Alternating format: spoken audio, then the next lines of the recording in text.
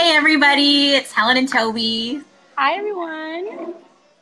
So we're going to wait for everyone to kind of come on. We kind of came on a little early just so that we were ready and weren't coming in late because no one likes anyone who's late, right?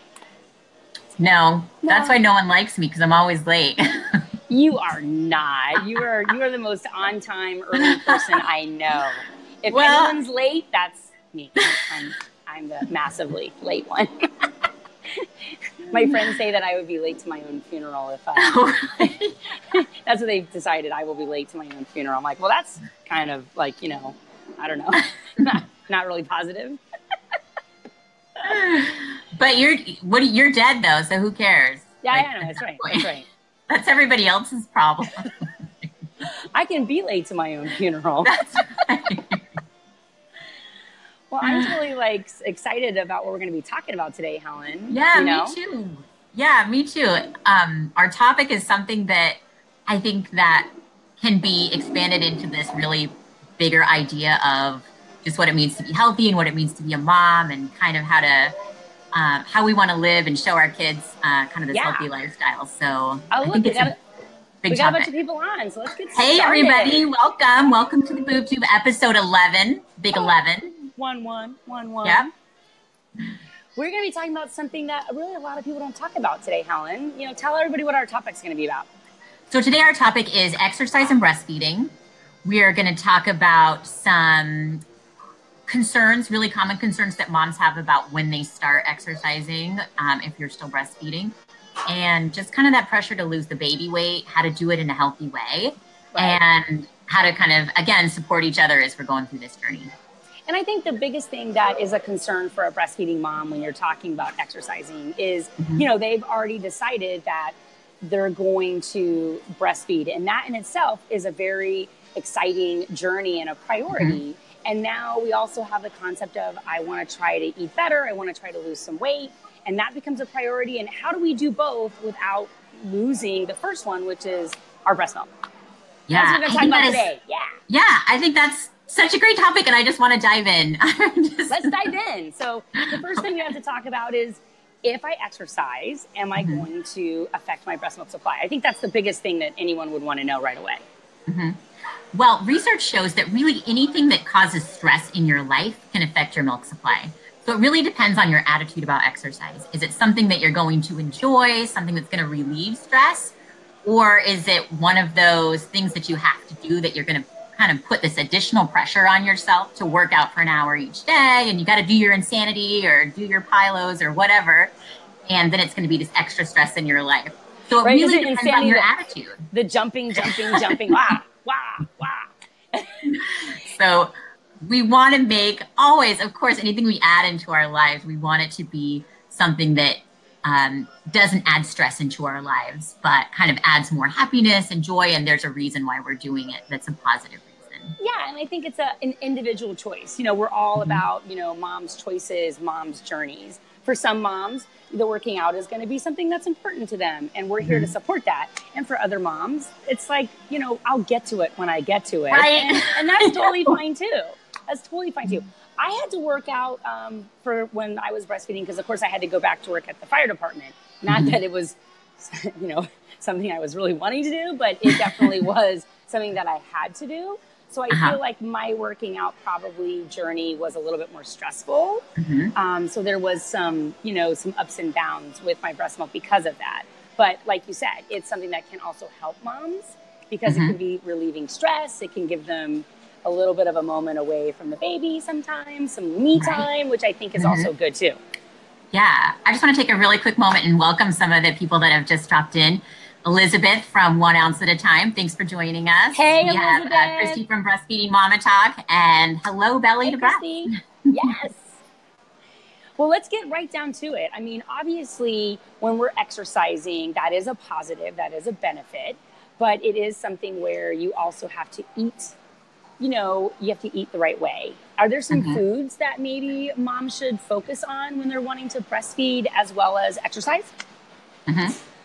Well, anytime we're looking at foods that support milk supply, it's really foods that have a low glycemic index and kind of stick in your ribs You know how your grandma used to tell you, like, eat your oatmeal, it'll stick with your ribs and stay with you for a long time.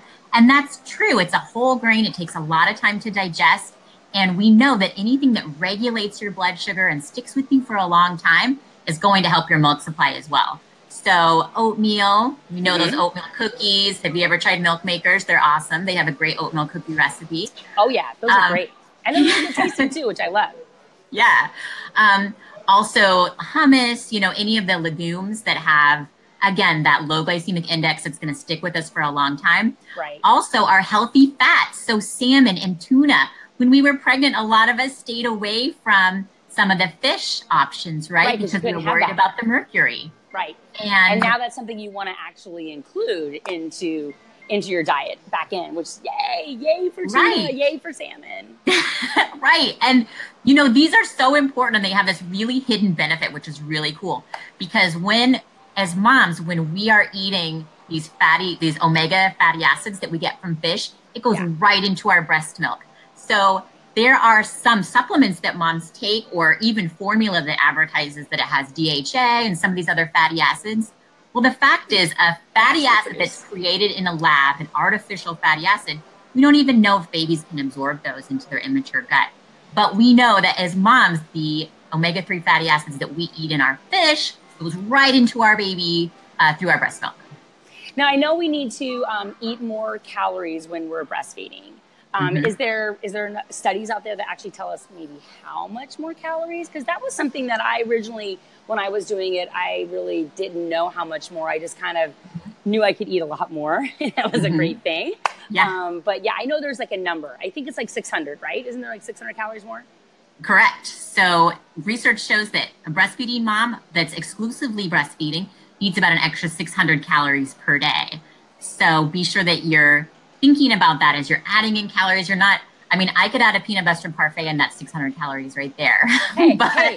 So basically you're telling us we can't add chocolate cake for 600 calories. Correct. Let's try to keep it to those whole grains. And those good proteins. Good proteins.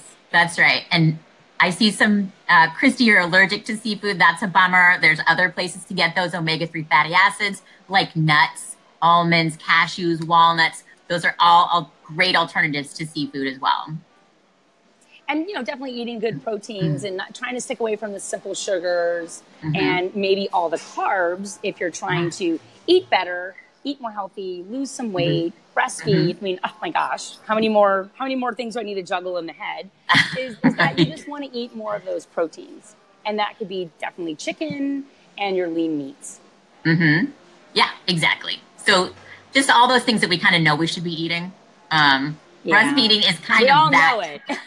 We all know it. Do we do it? But we all know it. Yeah, I like breastfeeding. The chocolate cake option. Yeah, who doesn't? I know.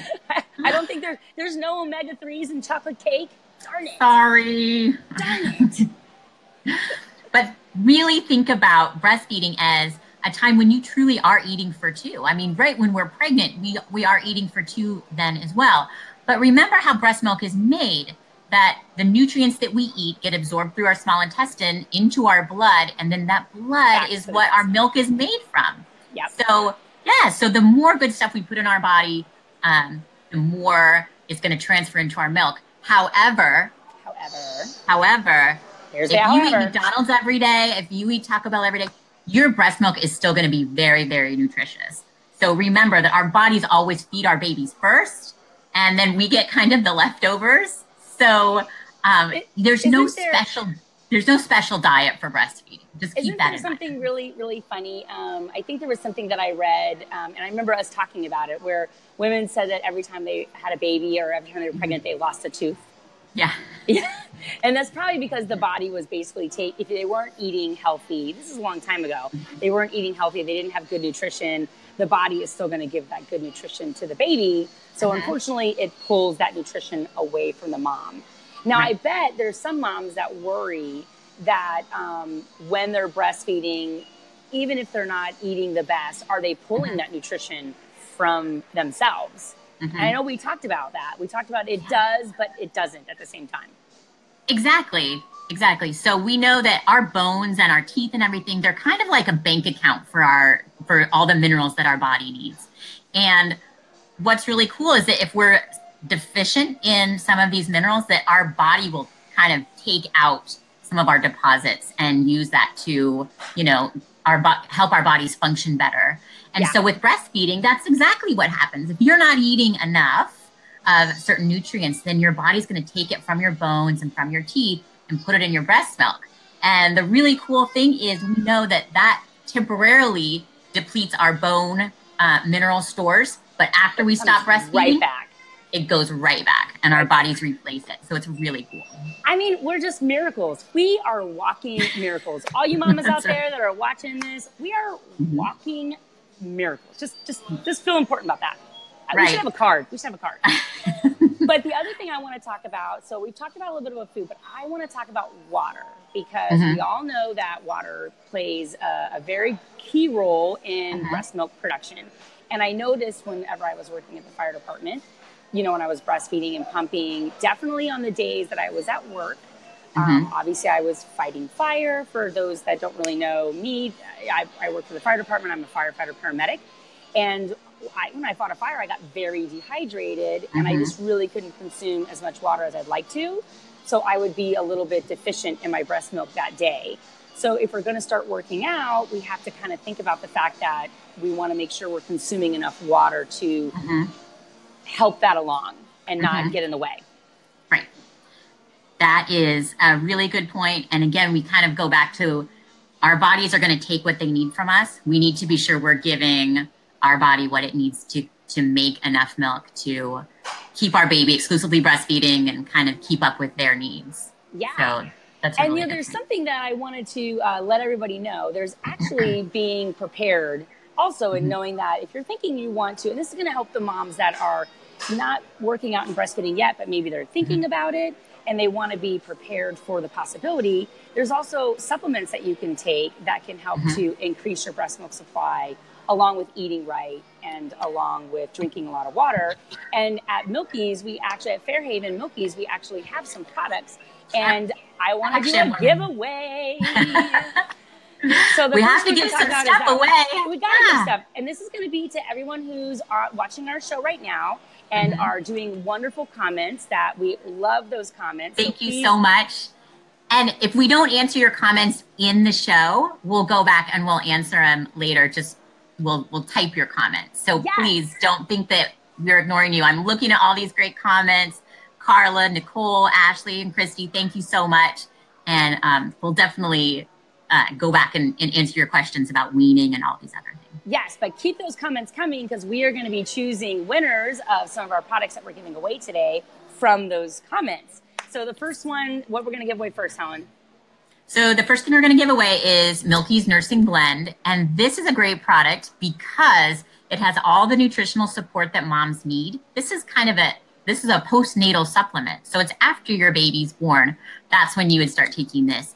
And it has extra vitamin D so that we can have a sufficient amount of vitamin D, and that vitamin D will go to our baby and our breast milk. Extra B vitamins for energy. And then this one also has fenugreek, which is the classic galactagogue, the herb for increasing milk supply. And a lot of people have asked me, like, well, how does fenugreek work, or does it even work? And we know that research has shown that fenugreek helps to balance out your insulin. And we know that if we can balance out insulin, we know that we have the ability to help increase breast milk supply. I know I did a lot of fenugreek when I was breastfeeding. And I mean, I think I was eating so much fenugreek that I was burping fenugreek, and it was pretty disgusting. I wasn't a big fan of that. But the one great thing that I think Fairhaven has done, Milky's has done, is that they've actually made our fenugreek stronger in the nursing blend, right?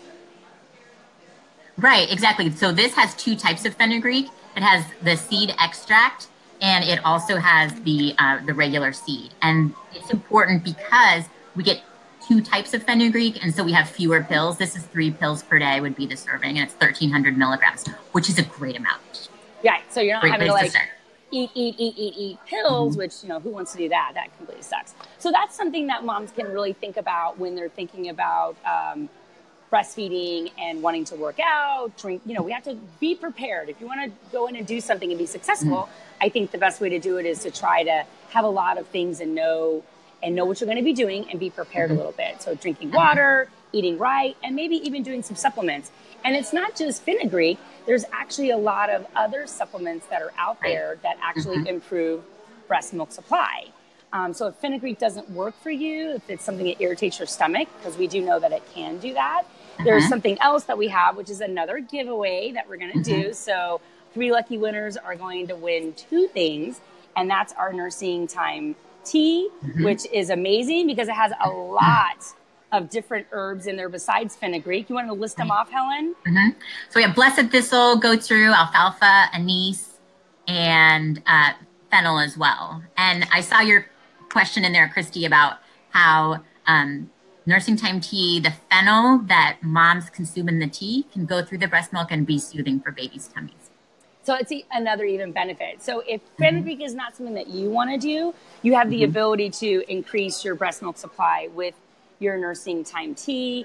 And actually, unlike other teas on the market, ours doesn't taste like black licorice, which is not something I'm a big fan of. So keep those comments going. We just wanted to take a second to let you guys know we're giving away some products on our live today. And we're going to be giving away both the nursing time tea and the nursing blend. Yeah. So, okay, so let's go back. Wait, I have to address really quick. So Sarah had a comment here, and I really want to address this, Sarah, because I think it's really important that whenever we talk about increasing milk supply, we always want to first be sure that we're emptying the breast thoroughly and frequently. And I really thank you for your comment, because that's always going to be, the dictator of milk supply. Yep. Most definitely. So thank you for that. It's a cause and effect. So if you're not pumping, if you're not breastfeeding, then you're not increasing your breast milk supply. And we've talked about that on some of our other lives also. Yeah. So I know. If you guys are loving watching that, please go back and look at some of our other ones. I think we've, grown more beautiful as we've gone. I'm not really sure. But okay, so let's get back to talking about exercising. Okay. So we're going to eat good. We're going to definitely do drink more water. If we need to, we might be doing some supplements. What kind of exercises? I mean, do we have to, we're moms and we're gung-ho and we're like, I'm going to do it all. Superwoman, Wonder Woman. But sometimes it could be something as simple as, you don't have to start off crazy. You could just start off walking. You can take baby steps. Walking is a great place to start. It engages our core and gets our upper body moving as well. So I live in Oregon. Toby lives in Florida. So it's year round for me. I can go walking year round. Yeah, she can go walking outside. Today actually isn't a bad day. I could go walking outside, but we know that a lot of the country is kind of dealing with a lot of frigid weather right now. So there might be some limitations to those of us that want to walk outside and take our baby out in a stroller. So that's something to think about when you're planning your, what is my exercise going to look like? I'd really like to walk, but is that really an option for me this time of year and where I live? It can be really nice to walk with a friend. One thing that I like to ask moms about is, do you like to exercise with your baby, or do you like to kind of have that time to yourself? So there's some options like stroller strides and baby yoga. Have any of you tried any of these classes, and would you recommend them? Did you like working out with your baby? Because we're all about, sharing and talking about some of the things that maybe not everybody talks about. Definitely this working out and breastfeeding is something I really don't think is publicly talked about. Yes, working out, losing weight, but not doing both. And I think that's one of the great things that we're doing today is we're wanting moms to share their success stories, but also something to think about is that, we learn from our mistakes. And I think sharing the things that maybe you thought didn't work for you would be really beneficial to another mom out here who's thinking about it. And again, it's not something that we're saying you have to do. We're saying if it's important to you, we want to make sure that you are on the right path. And if it's something that you could care completely less about, then, don't worry about it. Yeah. Don't worry about it. Exactly. It has to be something that... Weightlifting is a thing that a lot of people talk about. Yeah. Is it positive? Is it going to help you with your stress level, or is it going to be another thing for you to worry about? So just really think of it that way. And we need to think about the type of bra as well. I mean, those of us that didn't go through life with a lot of breast tissue, like myself. What? You mean? Yeah. I had to be a little... I have to be a Toby little can knock careful. herself out. Yeah. I could get a concussion if I don't like strap those babies in. You know, Right. that's a good question. I bet you a lot of moms worry that if they're wearing a bra that is, you know, is that going to affect their breast milk supply if they're wearing the wrong kind of bra? Mm-hmm. Well, it can if you're putting a lot of pressure on your breast for an extended period of time. So maybe you work out and then you go grocery shopping and you do all these other errands and you've got this bra that's really putting a lot of pressure on your breasts. There's a chance that you could, in over days or weeks, impact your milk supply that way. So just be cognizant of, I want something that gives me the great support. But if it really is giving you a lot of support, like if you're a runner and you really want something that is holding you in, think about, when I'm done working out, I'm probably going to change into something else. Yeah. Don't wear that too long. You know, I mean, I definitely think I'm excited that we're talking about this, and I definitely love that moms are sharing their stories, their successes that they did. I like the idea of the baby yoga. I didn't ever do that with mine. I kind of was somebody who enjoyed kind of working out without my baby, and it was nice to be able to get away, especially my oldest, because she was having a lot of colic, so it was like some time to myself. And I did have some guilt feelings with that, and I just want to let moms know that you're not alone if you feel that way. It's okay to feel that way, but know that it's also good to have that moment alone, and that you're not the only one who feels guilty for that. But keep doing it if it makes you feel good when you're going to do it. Yeah, I think that's a great point, that as moms, we usually put others first all the time. And we really need to care for ourselves. And so that we can have something to, some energy and some mental energy, really, to care for others, like we want to do it. Yeah, definitely. So, yeah. Yeah, I mean, I think this is a really fun. I'm glad that we're sharing this, and I'm glad. I love seeing everyone's stories that are coming up with that. Great suggestions. Love those. One thing I want to talk, I think Erica had a great comment there where she's talking about losing her baby weight to go back to work.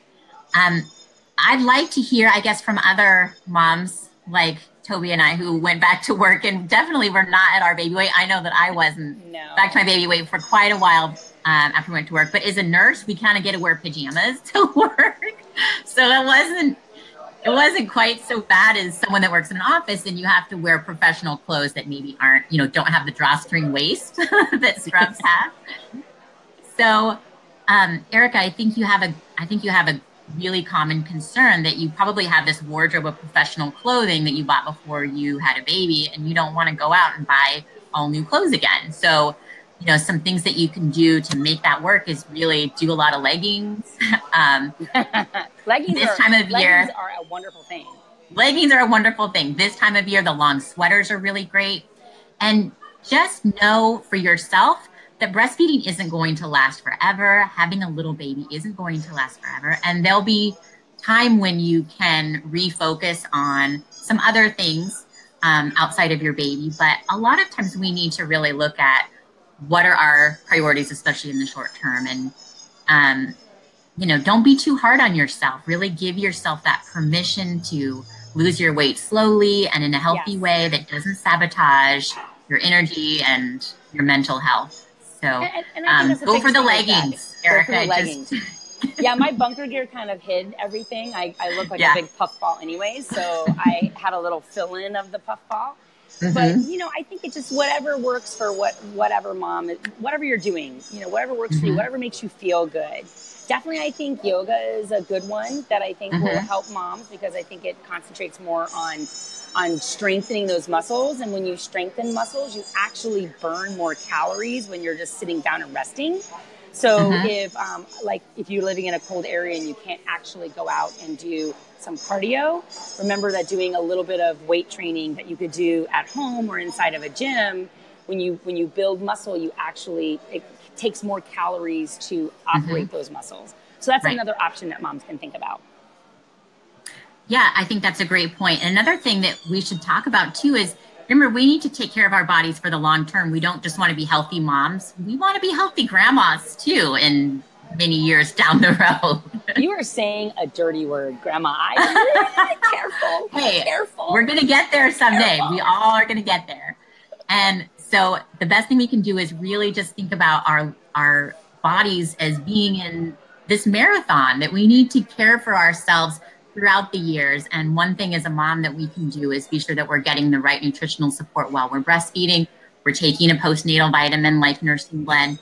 We are giving ourselves the calories and other nutrition that we need, and that we're staying active, because we know that women and men that stay active over the years, then when we get into our later years, we continue to be active. It's like a use it or lose it.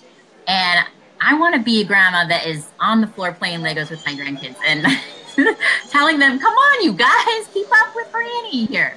Oh, you got to put a, come on, you guys, keep up with Granny. Yeah, no, definitely.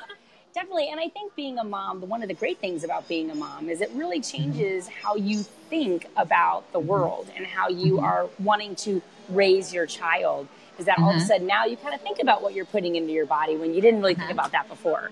So that's one of the great things about being a mom and being a breastfeeding mom, is that it kind of changes your outlook on life, on what you want to do. And it could completely go in a different direction, which I think is amazing and healthy. So I'm excited about that. Yeah. Well, I also wanted to let everyone know that we have a bunch of amazing products. Besides the 2 that we're giving away, we have several breastfeeding, collection, storage. We have a lot of products on our mymilkies.com, and all of those are actually at 10% off.